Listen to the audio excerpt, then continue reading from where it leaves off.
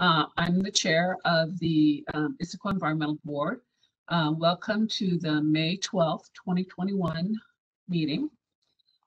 Due to the virtual format of today's meeting, I'd like to start by providing some guidelines. We have participants attending by computer and others who may be attending by phone. For all meeting attendees, please speak clearly and pause frequently. State your name and each time before speaking. Mute your microphone when not speaking. If you're having technical issues, please try joining the meeting using a different device, such as a smartphone or tablet. Or there's the call-in information in the meeting invite that you can use to call into the meeting. With that, I'm going to ask Megan to go ahead and do a roll call of the board tonight. Great, thank you. So when I call your name, just say here. Tom Anderson. Here. Saria Bola-Pragada. Here. Nancy Davidson. Here. Jamie Finch. Here. Cameron Fisher. Yeah. Rishi Hazra. Here. Dan Hintz. Here. Laura Labico. Here. Danny Madden. Here. And we do not have and Janet Wall. Here. Thank you. And Ann Newcomb has an excused absence this evening, and we are still waiting on Dawn. Great. Thank you all. Just as a reminder to the commissioners, if you desire to speak, please send a chat to all panelists and type question or comment. And then if I see it, I will try to acknowledge you as the chair. Please do not put any substantive, boy, I'm having a good night, comments in the chat. For any commissioners on the phone, and I don't think there are, you can use *3 to raise your hand. With that, we're going to move on to the second item in the agenda, and that's the approval of the minutes for April 28th, 2021.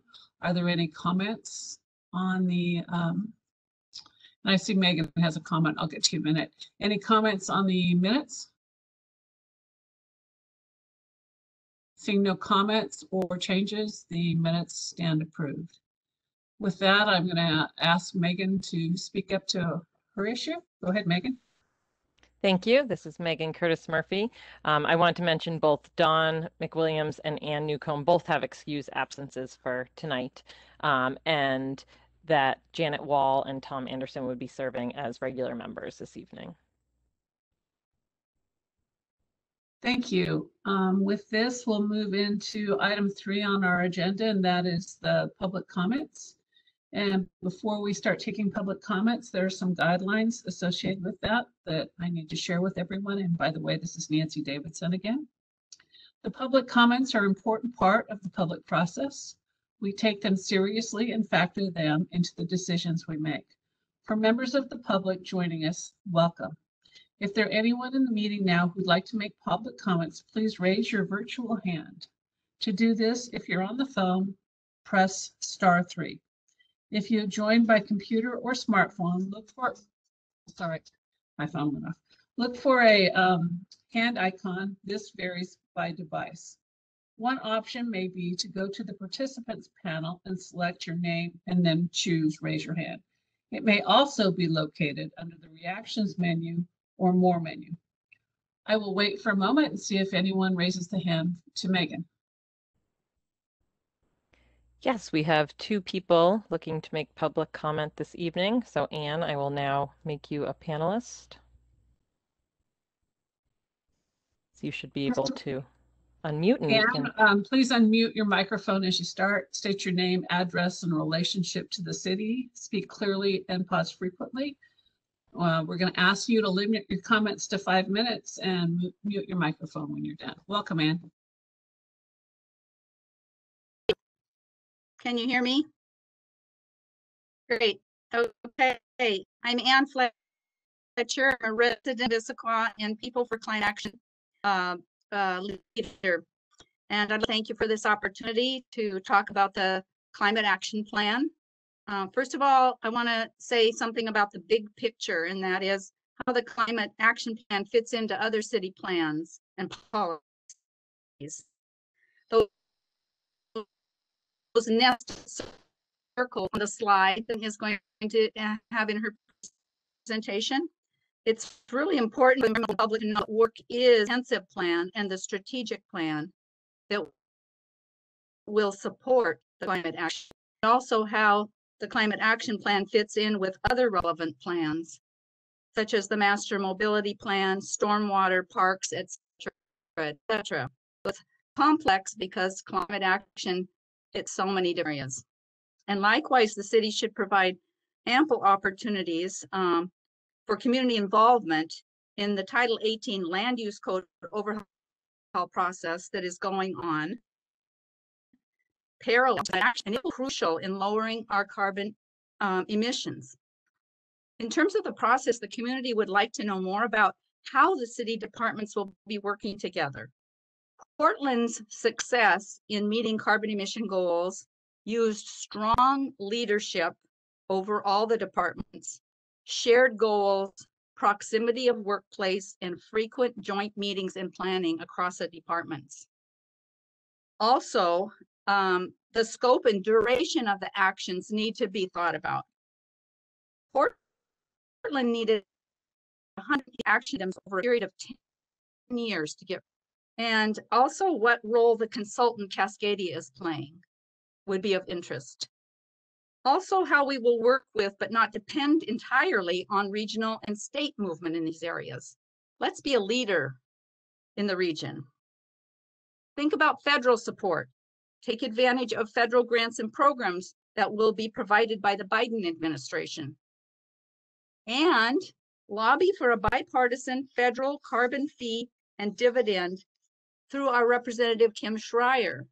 This legislation will greatly enhance our local carbon emission reduction efforts, spur clean energy innovation, and improve economic equity. So, priorities. Focused on the biggest contributors to greenhouse gas emissions, buildings and transportation. This is a real challenge to face, but others have succeeded in doing it through creative solutions and value-driven dedication, and we can too.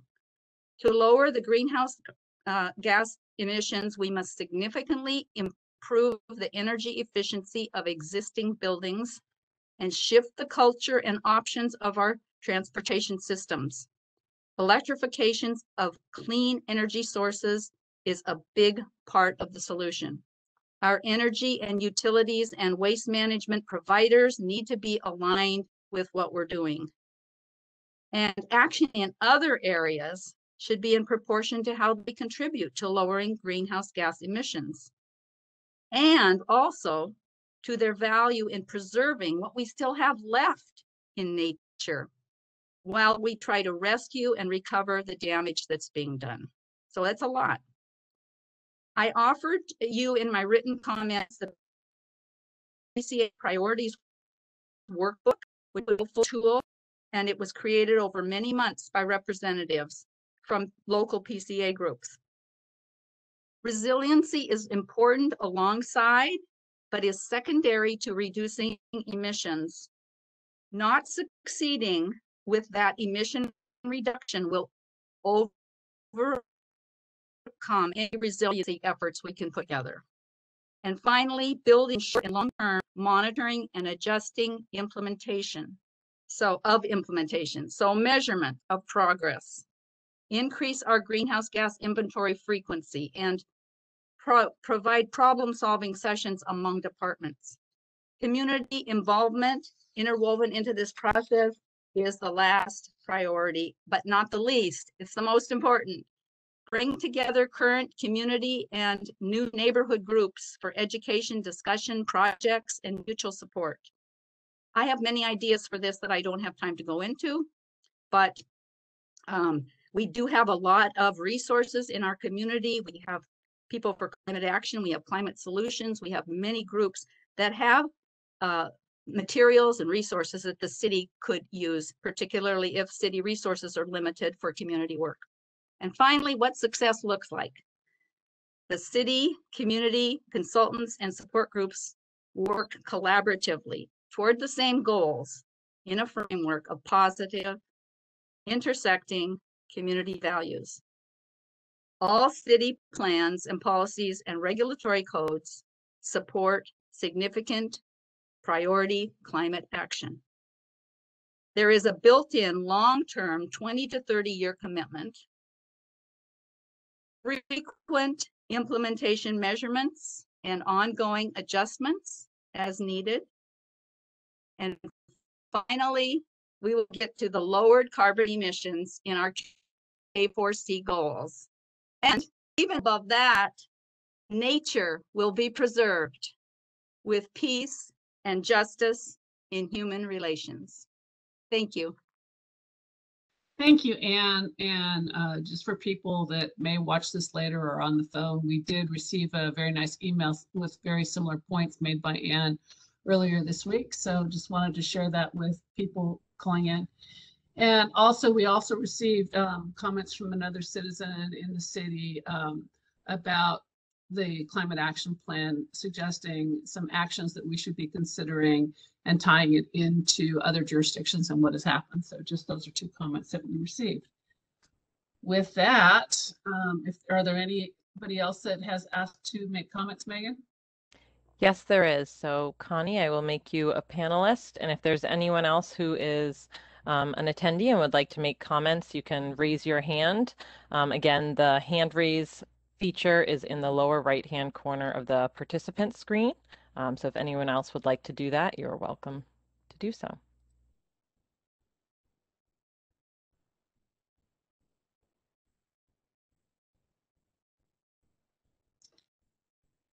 Hi, I'm Connie Marsh. I live up on Squawk Mountain, and I've been watching the attempts of citizens to make inroads in climate action for, I think, 25 years. When John Seabeck, it broke his heart. He worked so hard for so long to gain anybody's attention on climate change and getting people to actually do something. The next person who worked at it was Ron Sims, who was the county exec, and he just said, we better plant a heap of trees. And so that sort of started this massive tree planting thing. But nobody was really on board. It's like, who are these wacko people who think there's climate change? Because it's inconvenient. It costs money. It makes developers not do certain things and do other things that cost money, generally never caught on. The city, it talked about green. It gave some examples, like Z Home was supposed to be a model example, but it was never a model example. It was itself. And we created a lot of paper and we tried to, I don't know, track action. The city did some things in its own self, but we never had a strong, single-minded voice toward climate action. And so now climate action is sexy, right? And so everybody's going, wow, we have to get on board with this. It feels urgent. The young people are thinking, these are our lives. What are we going to have left? And so there's a groundswell toward getting on board with this. Now, having watched things come and go, in order to make inroads in our environment and climate as part of the environment, because it is, we have to consistently create a guiding star that we look at for everything we do in the city. And a climate action plan doesn't really do that. Maybe it would indicate that we need this guiding light. We can no longer just keep things the same, because that's what we've agreed to do for the last forever. For a while, we could just impact. Now, our comprehensive plan and all our rules have said for years, just don't make it worse. Well, a death by 1,000 cuts has made it a little bit worse and a little bit worse and a little bit worse until now all of a sudden we're feeling like it's a crisis. Life as we know it has changed. So now, not just keeping it the same, we have to make it better and better and better in order to continue to exist elegantly on this planet in the future. But unless we can establish a strong, single-minded focus that we want to spend money, we want to spend time and effort, and we want to make the developers and everyone get on board with this, we won't go very far. So I'm basically echoing Anne, but I'm using different language because I think that unless the community gets behind this and supports the politicians who are behind this and agrees to fund this, and it goes through all of our departments and all the things we do, we are not going to make it better. If we're lucky, it could stay the same. So the language that I think needs to be in this climate action plan, the most important is not the action plan itself, but a far larger overarching vision, mission for the city that guides us in that direction for all things environmental. So I don't know if this rings a bell with any of you, but I think the ability to communicate it to the citizenry with the urgency it deserves is what the city has failed to do for a very long time and continues to fail to do in its jargon. So that would be my sort of single-minded point. Thank you.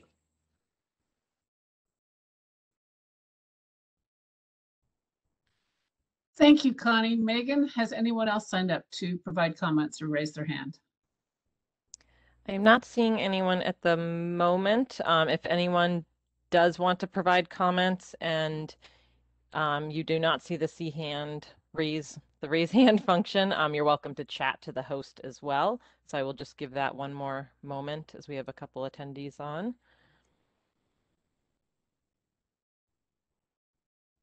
And I am not seeing anyone else, so we can move on to the next item.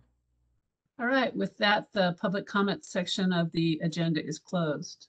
Our next agenda item is the regular business of the board. And the first item on that is the election of chair and vice chair. And I'm fortunate that I was having to provide a script on what I'm supposed to do with this one. Let me get it up on the other computer real quick so that I can read it. Sorry, just for a minute.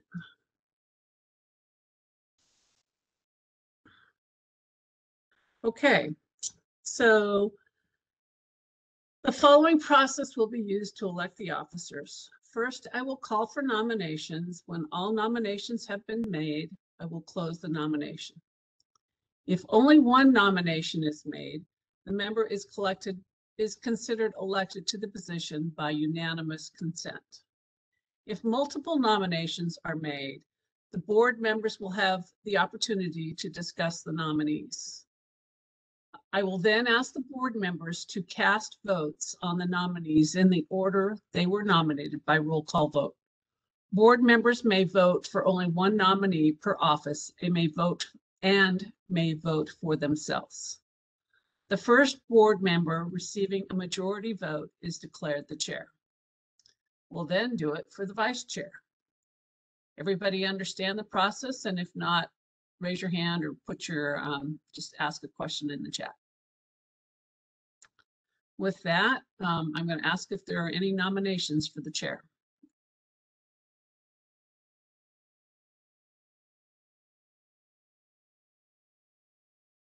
I nominate Nancy Davidson. Thank you. There's a nomination for Nancy Davidson as their chair. Is there anybody else that would like to nominate someone else for the chair position? Jamie, did you have somebody you wanted to nominate? Reese stole my thunder. Okay. Anyone else? With that, the chair nomination is off the table, and thank you again. I guess I'm volunteering for another year with all of you as the chair. Now I'm opening the nominations for the vice chair position. I'm looking for nominations for someone for vice chair. Do I have any nominations?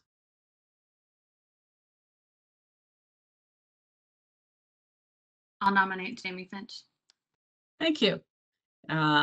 Jamie has been nominated. Rishi, did you have someone else you wanted to nominate? No, Jamie as well. Okay, so anybody else want to nominate someone? Seeing no other people wishing to chat or speaking up.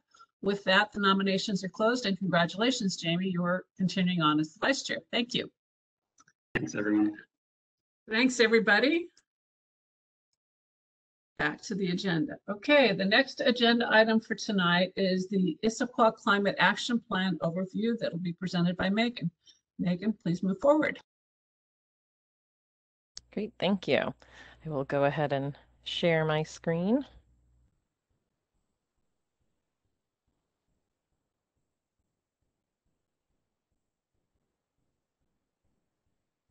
I assume everyone can see that there now. Great. All right, so I'm Megan Curtis Murphy. I'm the Senior Sustainability Coordinator with the city.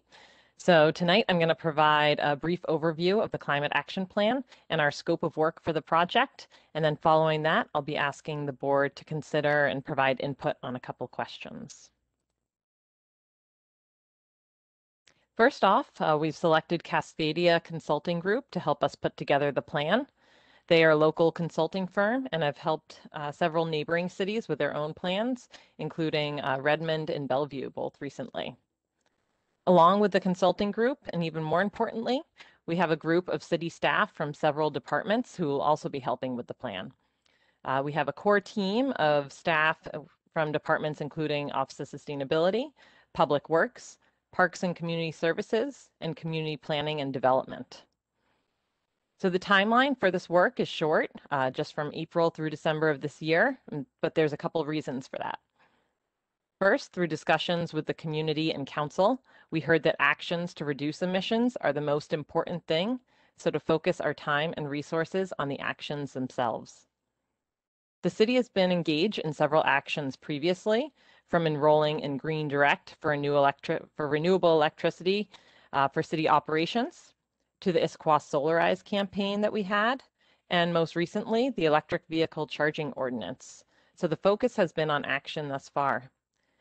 The second reason is that although the timeline is short, we have already done a lot of the work to get us started in the planning process. Last July, the community put forward a list of recommendations for how the city and community should address climate change. The first of that was developing a climate action plan, which we're excited to get work started on now. The other recommendations will also be evaluated in the planning process. The city will also leverage much of the planning work that we've already done through the Mobility Master Plan, the Sustainable Building Action Strategy, and the Park Strategic Plan. Through the implementation of all these plans, we'll be intentional in how these actions will help the city reduce emissions and reach our climate goals. Last, there are a lot of partners with resources and tools that we can use. The K4C developed the Climate Action Toolkit that has readily available actions and tools for cities to use. And other groups, such as People for Climate Action, who we heard from earlier, has also developed prioritized lists. What we need to do in Issaquah now is select those actions that are specific to our population, our building types, our businesses, and our land use patterns in the city, and develop that framework to get the work done. This plan will sit amongst other city efforts. First, we have the comprehensive plan, which establishes the city's future vision and policy direction over a longer period. Next is the city's strategic plan, which sets goals for a 5-year period and will be revisited by the community. Other city plans then feed into the strategic plan, and the climate action plan will be one of those. Several of the plans will be cross-referenced in the climate action plan, as they include projects or programs that will help us reduce our carbon emissions. For example, when we developed the Mobility Master Plan, climate was a consideration, and that plan established goals to reduce vehicle miles traveled and prioritize projects that help get that work done. This slide is a brief overview of the scope of work to be accomplished. The first item is to review background materials, which we just discussed with the various inputs that we have for the plan. Next, we'll set targets and goals. The consultant will use our previous inventories to forecast emissions and recommend the targets and goals to get us there. Step 3 is to understand the community values and engage them in the work. Again, this is something that we've already started last year when we brought the community together for the climate convening. We'll work with the consultant to develop a robust engagement strategy and involve both internal and external outreach. So this will include boards and commissions, reconvening the community, and of course include city council and staff as well. At the first convening, we had representation from a wide array of stakeholders, including community groups like People for Climate Actions, nonprofits like Climate Solutions, industry groups like Master Builders Associations, businesses such as Costco and the Chamber of Commerce, and utility partners with Puget Sound Energy and Cascade Water Alliance. So we'll continue to engage these groups and more so partners have an opportunity to be engaged in the process early and to help inform policies and actions. Which brings us to the next step of developing the strategies and actions. We'll start with a wider menu of actions, and then we'll work to assess and prioritize so we have a focused list for the city. The final step is preparing the roadmap, which will be the draft and final plan, as well as a detailed implementation plan that calls out specific leads for projects, partners to work with, and timelines to get the work done. Before we get into the questions and discussion, I want to briefly share the recommendations from the community convening on climate, as they'll be important input into the plan. Again, the first recommendation is to develop a climate action plan, so we're excited to get started with that work. The next one is making improvements to environmental standards, such as updates to the Title 16 Building Code and the Title 18 Land Use Code. So again, work has started on the Title 18 component, of which the board will be getting more into the details later this year. The other recommendations are items that we'll also consider in the planning process and to start to put more detailed actions to them, including electrification of buildings and transportation, reducing emissions through the implementation of the Mobility Master Plan, engaging and educating the community, establishing partnerships to manage our urban forest, and continuing recycling, but also looking further upstream to reducing waste and consumption. So most of these items are focused on local actions here in Issaquah, which are important, but it's also important to have the state and federal momentum to reach our climate goals. So this evening, the next presentation will be Liepa sharing some exciting updates from the 2021 legislative session that will help us to reach some of those goals as well. So I just reviewed the things the community wants us to focus on in the plan through the community convening on climate. So now I'm interested to hear a bit more from the board on which areas you think are the most important to focus on in the plan. So either topically about the process itself or more about the actions if that's where your focus areas are. So are there things you definitely want to see included? Are there things you think the city should prioritize over others? So since this is a new board that was formed after the convening last year, I'm excited to hear your thoughts on this and perspective as we are getting started in the process. I'm also interested to hear how you might define success for the plan. So what does success look like to you? Another way to think about that is if we were to come back in a year, how would we know that this was a successful planning process? Okay, I see Cameron has a question. Cameron, go ahead. Thank you, Nancy. Cameron Fisher. Just trying to get my head around the process there with the developing of the goals. Are you item 2? Yes, thank you. Are you looking to have the consultant pull together the information from the different departments and identify goals, or has the city got some formulation of goals that they would like to implement and work with a consultant? Can you kind of walk me through that development? Sure. Yes, I think it's a mix of both. So we have our climate action goals already adopted that are in our comprehensive plan as well. So all the work that we have leads up to that comprehensive plan effort.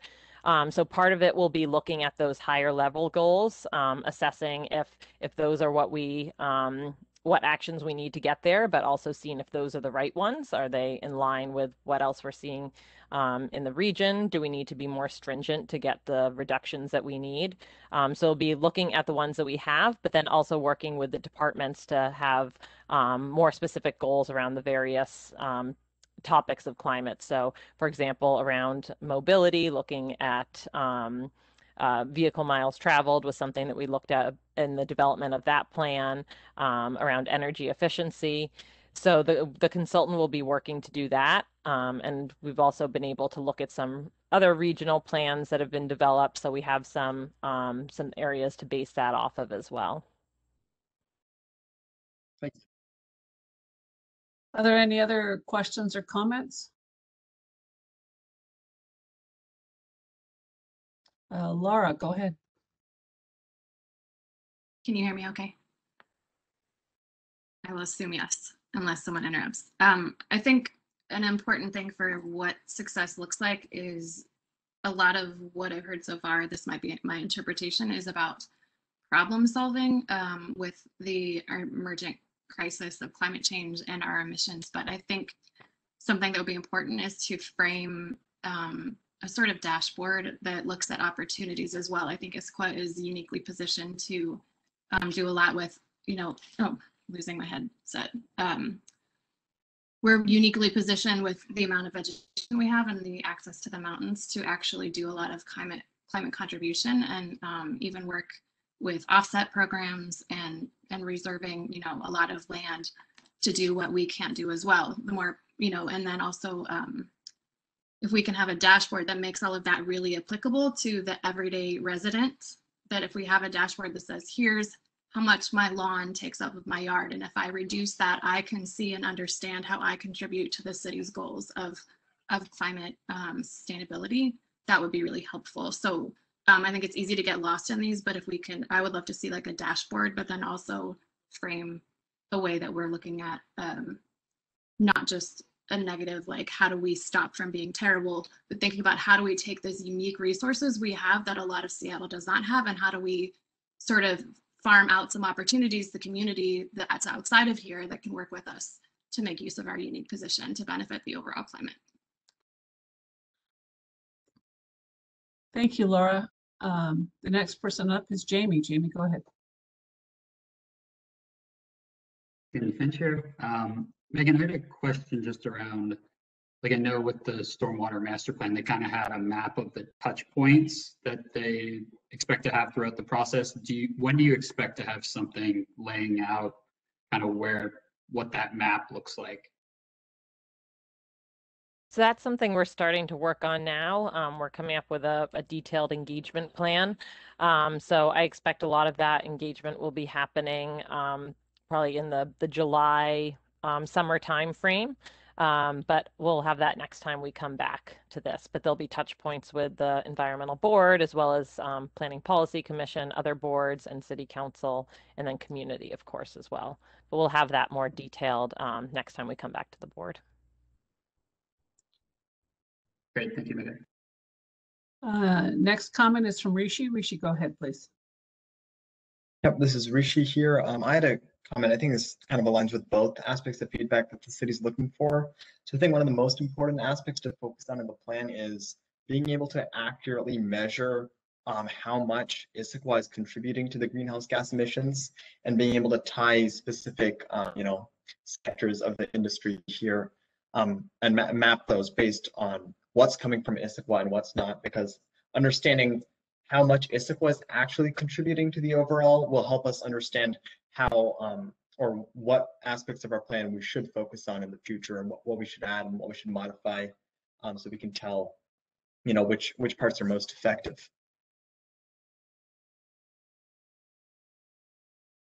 Great. Jamie, you had a comment? Thanks, Nancy. This is Jamie Finch. Yeah, moving to answering some of the questions that you asked, Megan, I think in terms of the focus, I do feel like, and this is sort of along the lines of what Rishi was saying, a clear process of how we measure success of what we're doing at the point that we're actually implementing, and how we adjust and kind of how we measure success along the way. I think one of the most interesting insights from a recent webinar was how Berkeley had realized that some of their tactics had actually not had the effect that they had thought, and were making adjustments on the fly. So I think, how do we make sure that we are really actively, and this could be a dashboard, there's a bunch of ways that this could come to life, but I think a framework to ensure that we are really understanding performance along the way, and a process to ensure that as we learn more, we are applying those learnings to what we do next. I think in terms of what does success look like, I do think that last step of the process, with the roadmap and implementation plan look like. I've seen some climate action plans in the past that had kind of a list of actions, but it wasn't really clear how that was going to come to life. And so I think the way that we're prioritizing funding and ensuring that what we think is going to have the most impact is being done as soon as possible is the part that I would want to see really clearly defined in any plan that we put together, to ensure that it's not just a list of things we could do, but a really thoughtful plan as to how we're going to do them and prioritize. Thank you. Right. I signed up to comment. This is Nancy Davidson. I think one of the things I'm hoping to see out of this plan is a way to engage more of our community in it. Often the city has plans that kind of sit on the shelf, like the comp plan and things like this. But this is actually something that can touch every family, business in the community. And we don't often see them engaged in our activities in the city, the CIP, whatever it is that we're reviewing at the time. And somehow we need to overcome this, because the only way we can be successful with climate is if everyone does their part, or tries to do their part, not just pays their taxes, but actually does something at home to make a difference. And I guess I'm interested to see success, that if we can get more of our population actively trying to do 1, 2, 3 things to try and improve their carbon output, that's a big step. And I think that's a big order to ask for. But I think this is the one plan that you can actually get the community around. The comp plan is a nice pie in the sky that really doesn't touch a lot of people. But this is something that children at home, the kids in school, if you start even at that level and move it on up to the parents, it can actually make a difference. And so I think this is one that you can actually get the community around. How you do it, I don't know how to do it, but I just think that is success. Means to me is if we have something that 50, 80%, whatever the target is of the community, is actually doing 1 or 2 things, planting a tree, whatever it is, to improve the climate, that's a measure of success in a certain period of time. That's just my comments. Anybody else want to comment? Jamie, go ahead. Thanks, Nancy. This is Jamie Finch. Just dovetailing off of what Nancy said, I do think it's also a great opportunity to show how these actions, if you were to track them in some way, how little actions by every single resident of Issaquah, or a significant portion, how those add up to really significant impacts. And the idea of how, I think there's also there's a portion of this climate action plan that's like marketing more so than any, like, how do you market this and make sure that there's communications plan around this that really does reach a lot of people? And that's a piece that I think it can't just be a boring thing that sits on the shelf. How do you make this really appealing? How do you make sure that anyone, it's approachable, it's something that people can understand and feel like they have a way to be a part of it? So couldn't agree more with Nancy. And I do think one other related idea, and Connie brought this up before, I do think that connected to, okay, we're going to have specific actions within the climate action plan. And I don't know if this is within the climate action plan or something that we're doing in parallel. I do think that there should be a framework in how the city is making big decisions around really any of the major plans that we're doing that is taking a more specific look at how can we make those actions have not just no environmental like downsides, but how do those contribute to us reducing our emissions? So I think some of the examples that we talked about before were like electrification of heating. How does that become something that's included in the CIP as a specific, at least proposal or option for the council to consider?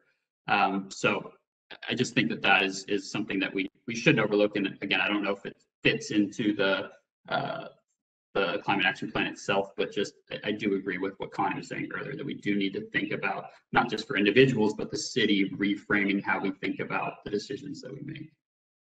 Thank you. And I said that I wanted to comment later, but I'm going to build off Jamie just since I have this opportunity.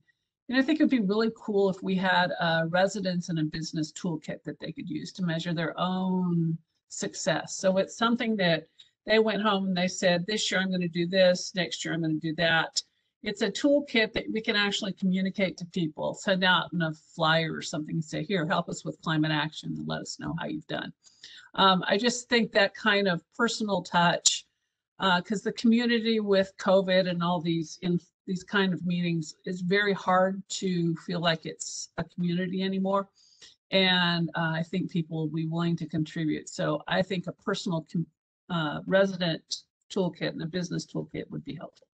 And I won't. Anyway, with that one, I'm turning it over to, I think, Danny, you asked to be next. Go ahead. Yeah, hi, this is Danny, and I would second most of the points that everyone's made so far. Definitely as far as like clear goals and a specific idea of like what kind of result we want to see, because I think I agree with Connie's sentiments earlier, where often with these kinds of action plans, the goals can be a little vague and it's a little bit like unclear what we're going to do and like how exactly we're going to do it. And as far as like aspects or areas I think we should focus on specifically, I do love the idea of bringing the community in. You know, I think we live in such an amazing city where a lot of our residents, like there's so much environmental fervor and so much like energy and passion. So like really building off of that and being like, hey, like here's something that you can do. Even I would advocate for maybe even including like some kind of education aspects. I think that was part of, you know, the recommendations from the climate convening. I think Megan, you mentioned this, like even doing like another climate convening about, you know, this plan and getting more feedback, like that would be really, really beneficial. And, you know, just like some kinds of steps towards like, or some kind of outline for like individual actions or something like that. So, yeah. Great. Laura, you're up next. I'll start with the question I had, which is to confirm the time frame. I know that we get something in July, but I'm not sure what our feedback is for next steps. Can you clarify that quickly? So we're still working on the engagement plan right now, which will detail out when all the touch points will be. But the board will have an opportunity to weigh in on each of the sections. So goals and targets, and then strategies and actions. So there'll be multiple touch points with the board as well as the community throughout the planning process. So what happens in July specifically? Like each of that would just be phased in over the next months, or is July the next? I'm expecting the July meeting will probably be the next touch point with the board. I talked with Nancy and Jamie a little bit if we wanted to do a later June session just to get something earlier, but I think we're kind of still planning that in with the consultants to figure out how many touch points we need and where they fit over the summer. So we did just get them on board. So we're still working through that process, but no, we want to move quickly to start getting that engagement going.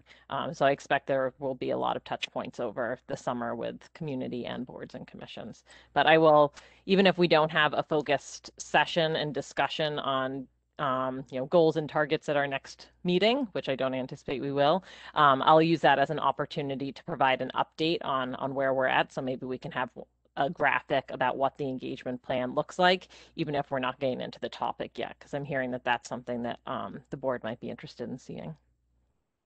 Yeah, so that was, thank you very much. That's helpful. My comment was, it's hard to tell a little bit from the outline that we have of like, are all the bases covered? Because it seemed like the presentation or like the outline was focusing a little on some like goals that would come out of it, but usually, you know, so my point is that the UN, you know, they have a really solid sustainability goals, and then there's also eco districts which have really nice sustainability goals. So I'd like to see some of the formality to the framework. I'm assuming that's happening, but since you're asking for feedback, I thought I'd mention like those are helpful tools just to, like we're saying, for framing. And then for what everyone was saying overall, it sounds like we really want to peel back the curtain so that there's a lot of transparency, and that even, you know, for ourselves, and then also for us to be able to hold our commercial operators accountable. It's a lot easier if we can have some sort of clarified benchmark. I just Googled the Bellevue sustainability plan and their dashboard, and just as a brief glance, I didn't do homework, but as a brief glance, it seemed like it's still too abstract for what we were just talking about, just to share that some of those formalities would be helpful. I'm done, thanks. Thanks, Laura. Next person with a comment is Rishi. Rishi, please go ahead.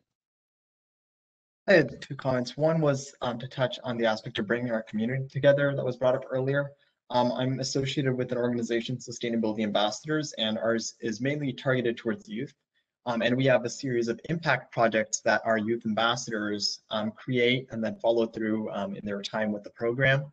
And these impact projects are specific actions that people can take to help their community. And the impact of those actions are small, but collectively, the impact increases. So I think some sort of collaboration between the city and an organization like Sustainability Ambassadors, and, you know, connecting those impact projects and making it reach a larger audience can help us, you know, bring the community together to have a large collective impact.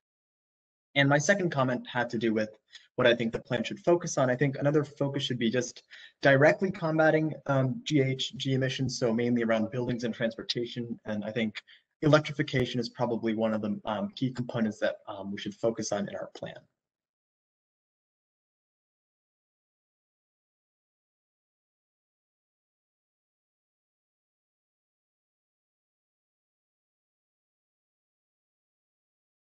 Nancy, you're on mute. Any other comments or questions?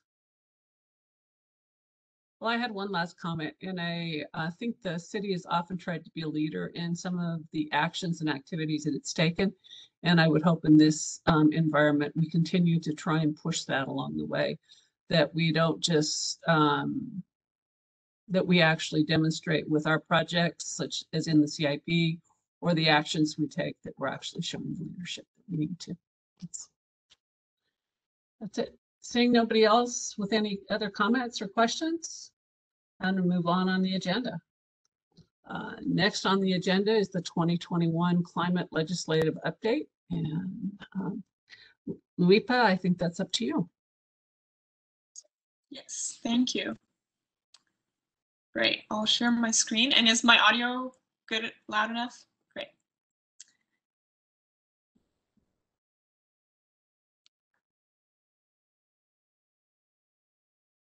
You see my screen well? Awesome. Great, so hello everyone. My name is Liapa, and I'm the sustainability intern here at Issaquah. So we just heard a bit about the Issaquah Climate Action Plan, but in addition to local actions, state and federal legislation is important so that Issaquah could achieve its goals. So here I'm going to give a short overview of some of the major climate laws passed in Washington State Legislature this year.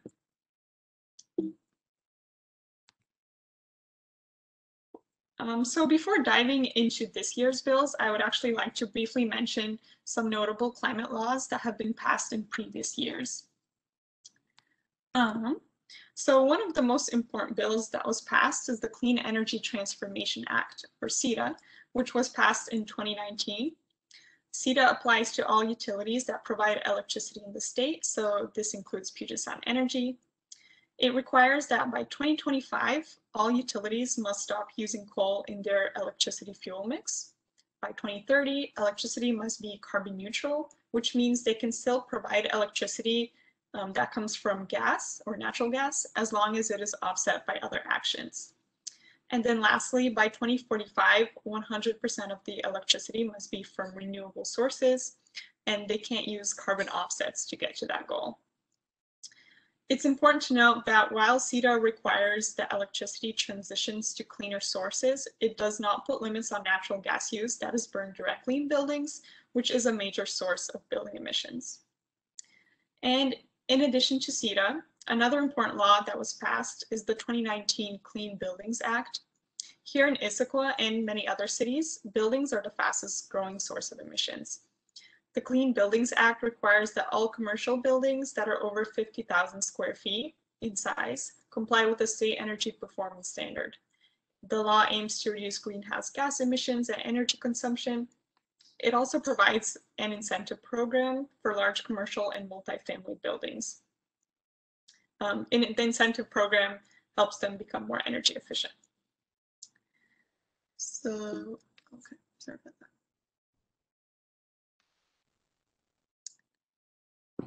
Here is an overview of the Puget Sound Energy electricity fuel mix from 2019. As we can see, coal is a significant factor. It's 35% of the electricity fuel mix, but by 2025, they're required to replace it with some other sources, whether that's hydro, gas, wind, or others. So that will definitely reduce emissions in Issaquah too.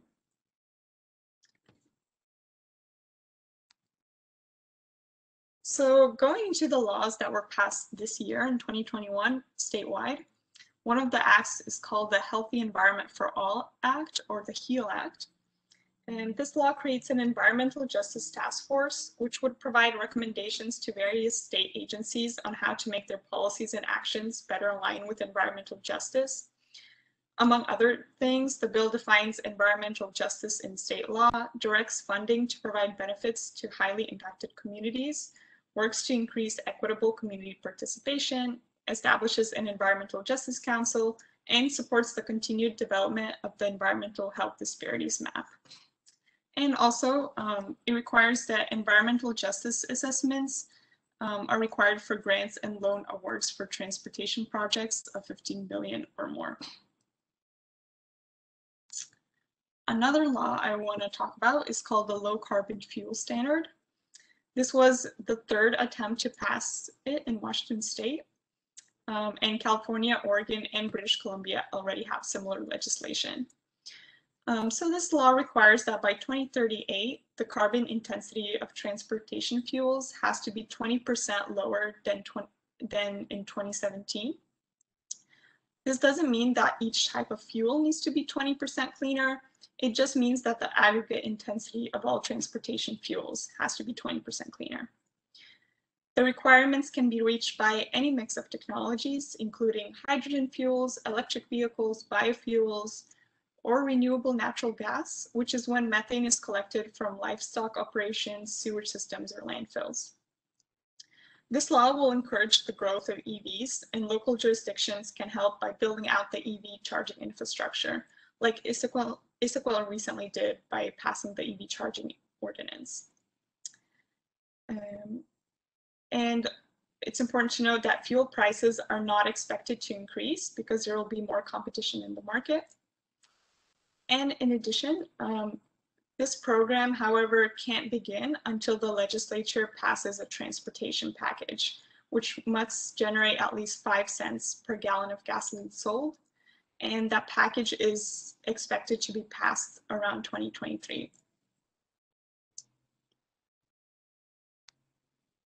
The next law that was passed this year in the state is called the Climate Commitment Act, also known as Cap and Invest or Cap and Trade. It paves the way to net zero carbon emissions by 2050 by capping how much greenhouse gases industries can emit, and the cap is lowered each year. If a company pollutes over the limit, they have to pay a fee. The revenue generated from these fees is then used for a variety of transportation, energy, and conservation projects. For example, converting Washington State ferries to electric, they currently use diesel, and electrifying public transit, and providing assistance to affected workers and low-income people to transition to a clean energy economy. The Environmental Justice Council that's created with the HEAL Act will provide recommendations on what projects the revenues will fund and make sure communities of color and low-income communities are benefiting from the funds. However, there's one caveat in that, similar to the Clean Fuel Standard, this act can't begin until a transportation package is passed. Another bill that we're talking about is called Preparing for a Zero Emission Transportation Future. The bill requires that Washington State Department of Transportation develops a public mapping or forecasting tool that provides locations and information on charging and fueling infrastructure. It requires utilities to do load forecasting that consider anticipated levels of zero emission vehicle use. It also requires updates to building code for EV charging in residential occupancies by July 2024. So that means it's possible that by after July 2024, Issaquah will be able to have EV charging requirements for single family homes, not just multifamily and commercial. This law also establishes a goal of all new vehicles registered and purchased in state to be 100% electric by 2030. This requirement will only be enforced if 75% of the vehicles in Washington state pay a road usage fee instead of a gas tax. So if you're aware, currently cars in Washington state pay a gas tax, and that gas tax is then used to fund highway and road construction. That's the primary revenue for that construction. But since a lot of our vehicles are becoming more electric and more efficient, that revenue source is going to decrease. So since the state still needs revenue to build highways, they are planning to change the tax structure from gas tax to a road usage fee. So having more accessible EV charging stations in Issaquah will be very helpful in encouraging the growth of EVs and supporting the influx of EVs in the next 10 years due to this law. So as you've seen, this law and also the low carbon fuel standard kind of work together to increase transportation electrification. And they kind of work together with Issaquah's current charging infrastructure law. So yeah, thank you very much.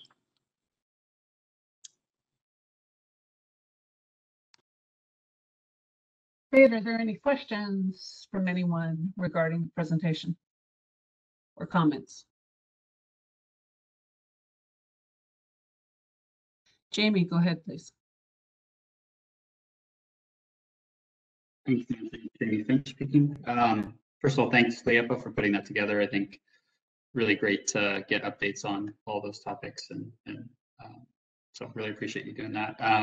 I had a question on both the carbon fuel intensity, or whatever the low carbon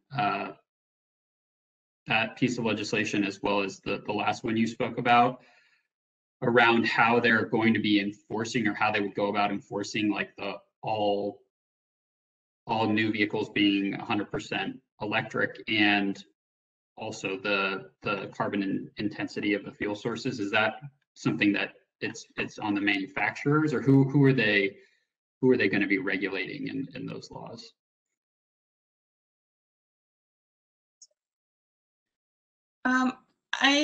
I think it's on the manufacturers. These kind of laws, so like the low carbon fuel standard is pretty common in other states. So it's I'm pretty sure it's going to be enforced on the manufacturers, but I can double check that for you. Yeah. Great, thank you.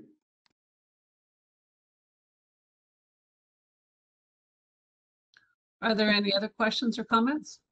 This is Megan. I can just chime in as well. I'm not sure exactly the regulation for that, but I know with some other laws, often it will get the rulemaking process will get directed to one of the state agencies. So for example, the Department of Ecology might be directed to make the rules on it and then do the enforcement on it.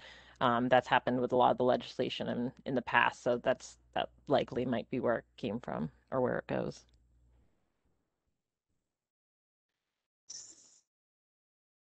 So I have a question about it.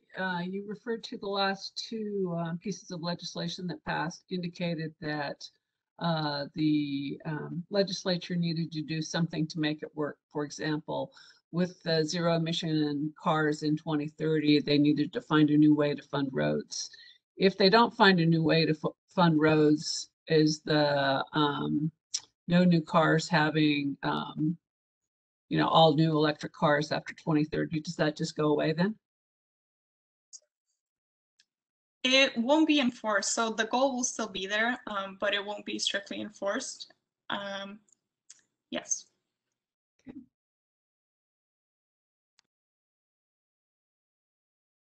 Dan, I see you have a question. Go ahead, Dan. Yeah, I'd just be curious what the city's role is and for advocating for some of these type of laws at the state level. I guess I really just don't know what that looks like. I'd be curious if there's just a little bit of context on that.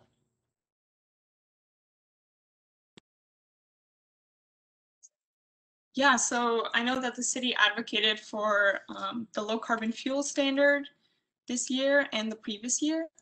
So they do advocate for some of these laws. I'm not sure if Megan wants to talk more about this. Yeah, this is Megan. It can occur in a few different ways. So there's opportunities in the past to go down to Olympia and now to do virtual public comment. So there's been various elected officials that have done that in support of legislation before. Something else that the City Council did, not this year for the clean fuel standard, but the year before, was that they got together and wrote a letter. So there's a letter in support of it from City Council. We also have a legislative advocate, the lobbyist, name was escaping me. So on occasion, they might talk in support of bills on behalf of the city as well. Okay, Jamie, you had a question? Go ahead, Jamie. Thank you, Nancy. Jamie Finch speaking. So this gives us a good summary of some of the things that passed. Are there things that are proposed or on the horizon that you think we should be aware of in this same vein? Just thinking kind of towards Dan's question, is there anything that we should be trying to ensure that either us as individuals or the city is actively engaged on?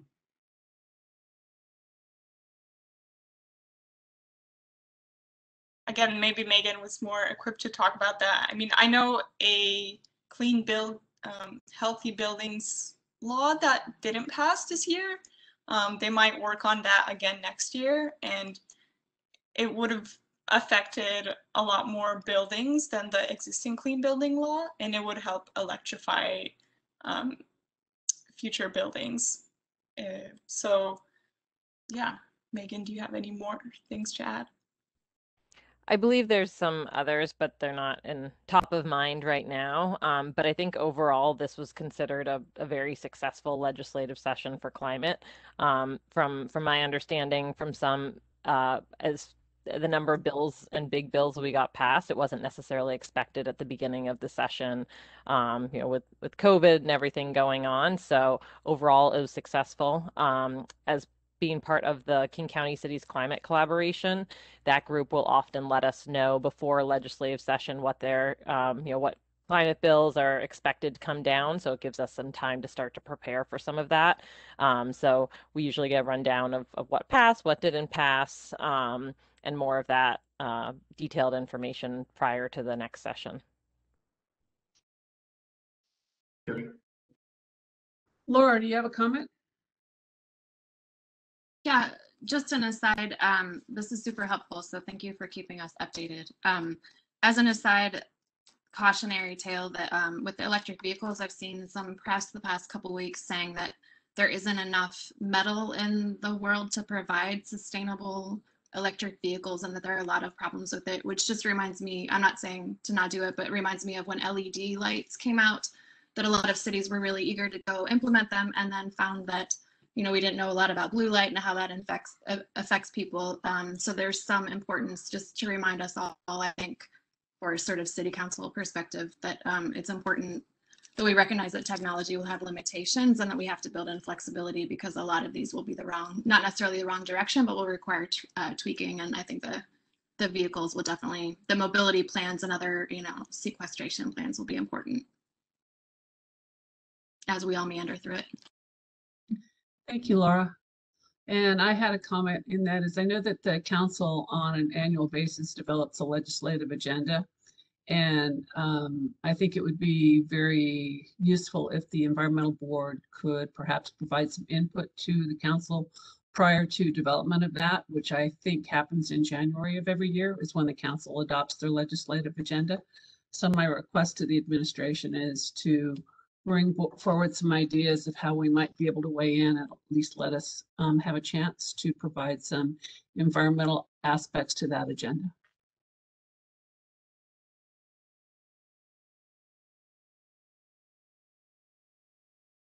Any other questions or comments? Okay, thank you very much, Leapa, for your great presentation on that. With that, that concludes our agenda, our business items of the agenda. With that, we're going to turn it over to reports. And I think, Megan, do you have any reports for us tonight? I do have a couple. So the first is just about the CIP. So at our last meeting, the Environmental Board got together and provided input on that. So that was forwarded to council along with input from a few of the other boards and commissions. And that was part of the agenda packet for last night in their considerations. So again, that was a new process, and council really appreciated getting that varied perspective from all the boards and commissions. So again, thank you for your input on that. And they'll be looking to adopt that at their next council meeting on Monday. Another thing, I just wanted to provide a quick little report out from our Earth Month activities. So I'm just going to share my screen quick, and I'm getting that issue. Leapa, are you able to make me a presenter by any chance? Do you know how? Let me try. Oh, I'm sure. All right. Yeah. Thank you. I'll have to have you show me the trick later. All right. So as you know, the city worked with several partner organizations on our Earth Month events, and we had several different events occurring. So I was just going to do a little recap of some. The city put on an event giving out rain barrels and compost bins that we received through some grant funding. So that's that picture in the upper left. One of the days was bright and sunny, and the other day was less so. So you got the prettier picture there. The next photo is from an Issaquah Alps Trails Club event. This was actually one of the first green Issaquah events that we had, where they had a group of volunteers going out and removing some invasive species. I wanted to touch on the fact that we have a Green Issaquah partnership in the city, and that is a great partnership with Forterra and Mountains to Sound and several partner organizations, as well as volunteers to come out and help take care of some of our forests. So with that partnership program, we have a forest stewardship program where we have some residents and members of the community that have trained to be forest stewards, and they are then able to host their own volunteers to go out and do events like this. So again, this has been kind of a partnership in the making.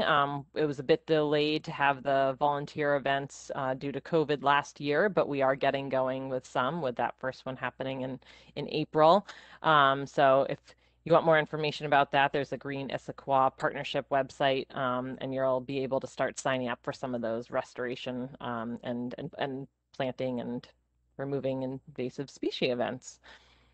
Another event that we had in Earth Month, there was the Friends of Lake Sammamish State Park. They put together some restoration events and also an earth walk in the park that people could come to, get some various water conservation items or seeds, and then go on their own earth walk. And then last, their Downtown Issaquah Association had their Keep Issaquah Beautiful Day, where they do some trash pickups in downtown and as well as some plantings. We also had a webinar with Recology about learning how to recycle right, where we had several participants come in and ask questions and learn more about that. And there was also lots of other things people could do on their own during the month. So overall, it was great to celebrate Earth Month, and we'll be doing more events later this year and in the future. So just wanted to share some of those stories with you guys. And I think that is it for my report. Great. Does anybody else on the board have anything else to report? Seeing no one commenting, that concludes that portion of the agenda. Now moving on to other business and announcements, and I will turn it back over to Megan. Go ahead. I do not have anything specific here. We included the calendar in the agenda packet, so you're able to see those upcoming meetings and what we'll be talking about those. So we'll continue to update that as we go. Does anybody else have anything to add to the meeting? With that, thank you all for your time, and this meeting is adjourned. Good evening.